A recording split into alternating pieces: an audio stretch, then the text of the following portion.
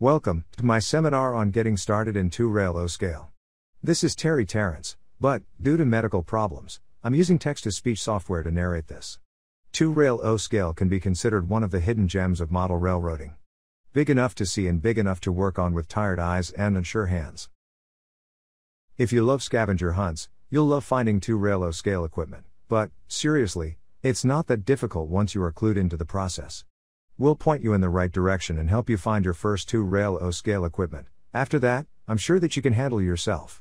Let's get started. Most of us got started in model railroading with train sets. Whether Lionel, Flyer or Tyco, train sets used to be ubiquitous, especially at Christmas time. Now it's hard to find a good train set even at Christmas. Except for an abortive attempt at marketing them in the 1970s, 2-rail O-scale has never had train sets. And the sets that were marketed back in the day had too many compromises to make them representative of 2-rail O-scale. Your local hobby shop is unlikely to be a source of 2-rail O-scale. O-scale as a whole, counting the 3-railers, is something like 8% of the model railroading hobby. If your local hobby shop carries anything like O-scale, it's liable to be 3-rail. It may even be that the proprietor has not even heard of or ever seen 2-rail O-scale. The train set was like the gateway drug into model railroading. In the train set was everything that you needed to get your feet wet: locomotive, cars, caboose, track and power pack, and usually the set cost was less than you could buy the individual components for. Everything was there for you to unbox it, plug the track together, put the loco and cars on the track, turn the knob on the power pack and you were off. If your local hobby shop does not have 2-rail O-scale, and the owner has no knowledge of 2-rail O-scale, we'll equip you to find the items that you need on your own. Just like in the train sets of old, everything will be ready to run, RTR, no assembly or building required. And, unlike the cheap sets that you may find today, we're going to select high-quality components that will have longevity in a future. How are we going to pull this off? If you are a newcomer to model railroading, you can follow along step by step. If you are coming to 2-rail O-scale from another scale, the sources and how-tos will still be helpful. To keep costs down, and to compensate for no local source of supply, we'll be dealing in the secondary market from a number of sources to obtain 2-rail O-scale. How we do that is the heart of this presentation. There is a lot of 2-rail O-scale legacy equipment, very often new and unused, still out there. But until you get oriented to the value of various pieces of legacy gear, we'll avoid the older equipment. We'll also avoid kits. While kits are plentiful and inexpensive, who wants to put off gratification while they build a kit? While O-scale brass can sometimes be found at reasonable prices, we'll forego brass for this initial go-around. Similarly, there are O-scale items that command a premium price because of their scarcity, quality or desirability. While at some point in your O-scale journey, you may need some of these collectibles, we'll avoid them for now. DCC and sound-equipped locomotives are rapidly becoming the standard. In the interest of cost containment, and to broaden our selection of equipment, we will not specifically target DCC or sound-equipped locomotives. If you are coming to 2-rail O-scale from a different scale, and you know how to lay flex track, by all means buy O-scale flex. But if you are a model railroading newbie, we'll suggest sectional track. A good, beefy power pack, as used in other scales, will serve you for O-scale as well. Proto 48, that is, fine scale, has its place in the O-scale universe. But to keep it simple, we'll stick with standard O. You need not spend a lot of money if you are willing to search out bargains and wait to complete your set. It will not cost you $1.98 either, but patience and persistence will pay dividends.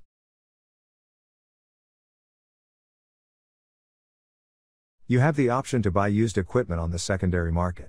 But if you search diligently and hold out, you can find new, old stock, trains to buy. Maybe more than the other scales, O-scale folks tend to vacillate between railroads and eras. Because of this, they buy more equipment, for many different styles and time periods, than other modelers. Most of this stuff never makes it out of the box, even after years. This is our target. Again, patience will pay dividends.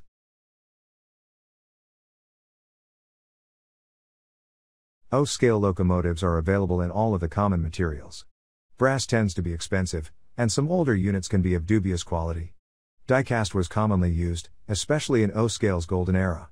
And while a well-assembled locomotive in die-cast can be a bargain nowadays, you run the risk of getting a poor runner. That leaves current production, in plastic, specifically a plastic diesel. While a diesel may not be from the era that you'd like to model, most modern diesel models are good runners and, by and large, they are inexpensive. Steam locomotives tend to be finicky runners and, because the majority are brass, they tend to be pricey. So what should you look for? The Atlas Trainman series is Atlas no frills line, but still solid. The price that you should pay for these is $100 to $150. Some owners hold out for more because Atlas would do unusual locomotives as part of the Trainman line. They are not particularly plentiful on the secondary market, which also keeps prices up. Weaver made models of a large number of first and second generation diesels. Weaver locomotives are solid, if plain models. Weaver also used a number of drive systems in their diesel production over the years. Weaver did not equip their locomotives with either DCC or sound at the factory. Although Weaver is out of business, their products are still readily available on the secondary market. You may not find every model in every road name for sale at any given time, but someone is always selling a Weaver loco. MTH, although known as a 3-rail, Lionel-compatible manufacturer, they made a number of 2-rail models and a somewhat larger number of convertible models in their 3-2 series. The MTH Protosound 3, MTH's proprietary control system, is fully DCC compatible. Their diesels have compromises typical of 3-rail locomotives, like swinging pilots and wide coupling. But they are solid performers. MTHs command a premium in the marketplace. But, if you wait long enough, you may find a single-unit diesel for about $150. MTH announced the closing of their business in 2021, but other manufacturers will undoubtedly pick up parts of their lines. Atlas Master Series diesels are the top of the food chain, comparable to the best of what the other scales have to offer. Most models come as 2-rail or 3-rail versions, a fact of life in O scale. They are offered from the factory in DC, DCC and with a Lionel-compatible control system, with sound in all but the DC versions.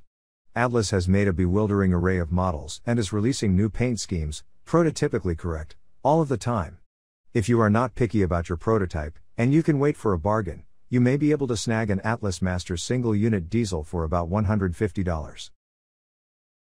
You are most likely to buy a second-hand locomotive, especially if you want a specific prototype or want the best price. This is especially true for the Atlas or MTH offerings. O-scale locomotives are durable and probably have not run all that many scale miles. Do not be tempted by the 1970s Atlas or AHM diesels. Their prices may be attractive, but they cannot compare with more modern production. Filling out the rest of your train will not be as difficult as finding the motive power. 2-rail O-scale marketplaces can be awash with rolling stock, much of it new. What should you look for? Again, we start out with the Atlas Trainman series. This series comprises only a few car types. But they come with metal wheels and Katy-compatible couplers. Not exactly plentiful on the secondary market, more likely to be found at 2-rail shows. Red Caboose also made few car types, but they are very nice models. Available as both kits and factory built, as a newbie, only consider the latter. Red Caboose is out of the O-scale market, but their product is still available as Red Caboose cars on most O-scale buy-sell forums. The Red Caboose cars are now produced by Atlas. Weaver made so many car types, it's difficult to catalog them all. If you want a partial listing, see my YouTube video, Why O-scale, at about the 14 to 15 minute mark.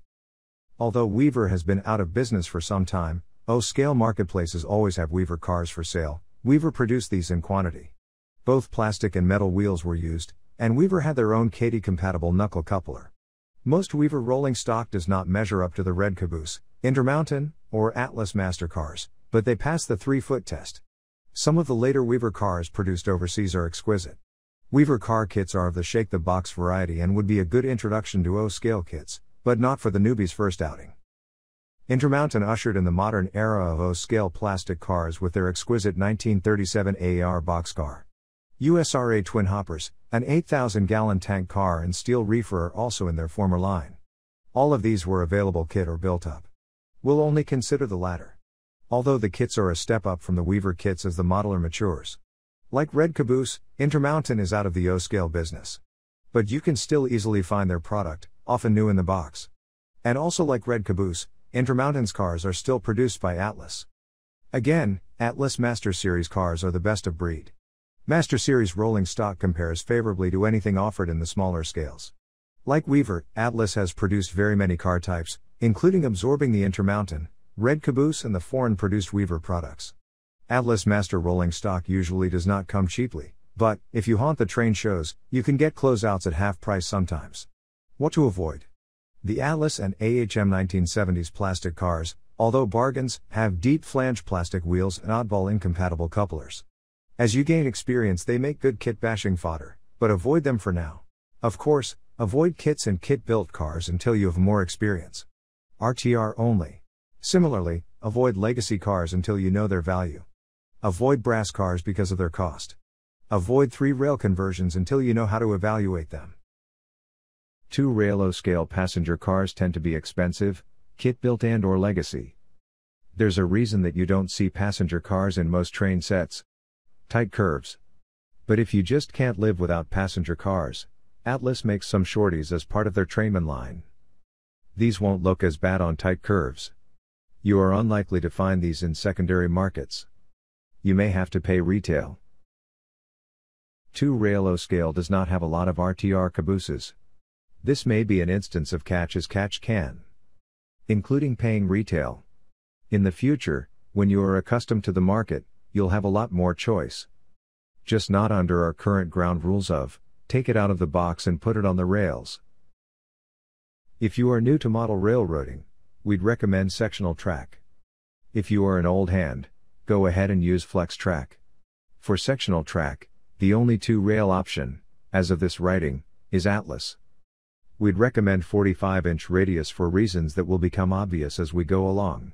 For flex track, there's Atlas and microengineering. Microengineering can be difficult to bend until you get used to it, while Atlas has a non-standard rail cross-section. Things to avoid. You may come across Atlas or AHM track, sectional or flex. From the 70s, the sectional track has very tight curves. And, while legacy Atlas Flex is usable and durable, it has a very tall cross-section. Both of these legacy track systems are easily spotted. They have black plastic ties. Current production sports brown plastic ties. Since we're using DC, Vice DCC, any large DC pack used by the other scales will do. Since our starter layout will be level and the train short, a couple of amps will be enough. Now that you know what to buy, where do you find it? In my opinion, the best place are 2-rail train shows and swap meets. You're likely to get the best prices, as people sell surplus equipment. However, you may not find exactly what you're looking for. But if you persist in your search, you'll likely be successful. 2-rail shows also give you the chance to pick up skills and tips as well as socialize. If you're too far from your nearest show, the next best alternative are dedicated 2-rail forums. Of course, the buyer pays for shipping. If there is a local hobby shop near you that specializes in 2-rail O-scale, consider yourself lucky. They're few and far between. Sometimes 2-rail shows are held in the same city as such shops and you can get a twofer. Failing all of the above, try the classifieds in dedicated 2-rail publications. Some of these are e-zines and, therefore, free. In my humble opinion, if you have no other choice, then use an online auction service like eBay. But prices can be out of line and descriptions inaccurate. Sometimes it's out of ignorance, but sometimes it can be malicious. Now we'll build your first layout. We're not going to lay the track on the floor. Carpet fibers will quickly clog the gears, as well as prevent good electrical contact. An investment in a couple of sheets of plywood will not be wasted, it can be reused to build a permanent layout. By the way, buy 3/4 inch plywood if you can, but do not go below 1/2 inch. 2 sheets placed long edge to long edge should give you a 96-inch square. Now you see why the choice of 45-inch radius sectional track. Don't use wire too small for your connections. Bell wire is typically 22 gauge, too small to carry a couple of amps. The same goes for run-of-the-mill speaker wire. Bell wire is also solid, a no-no for hookups. Good wire will pay enormous dividends. Now that you've gotten your feet wet, a whole new scale is available to you. Many of the skills that you will need are exactly the same as for other scales. Good model railroading books and publications will help you in your model railroading journey.